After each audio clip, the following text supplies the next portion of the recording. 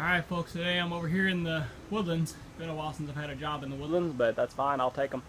We've got bees up here in this little corner Soffit area. They've been here probably about 2 months since the client called me. He said he thinks they showed up this spring, so let's hope that's the case. And I've got everything set up ready to go, got my buckets and all out, so let's get up there, open it up, and see what we find.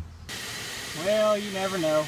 The combs look a little dark for being 2 months old, but they could be. I don't see anything that's real dark brown or black.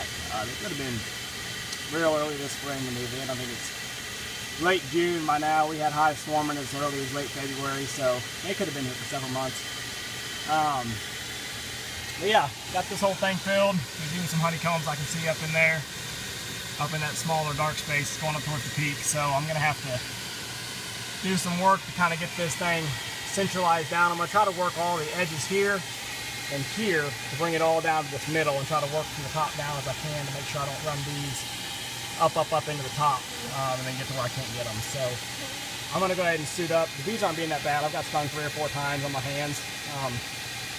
But because of how I'm having to get up here right beside them, I'm going to go ahead and suit up just in case so they don't all of a sudden come out and knock me off the ladder.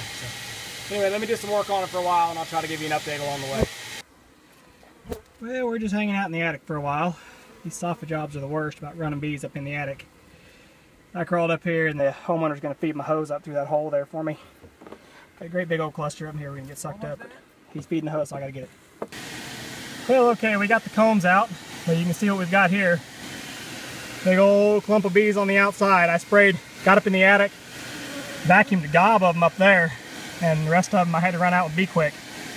And now they're all out here. So we've got all the combs out. I'm just going to vacuum all these girls up to get them under control, and we'll be packed up and headed home.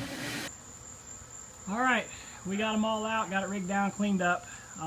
You saw how they were all piled up on the top. I got all those vacuumed up, and then once I vacuumed them up, I went ahead and sprayed repellent all inside the cavity, ran them out.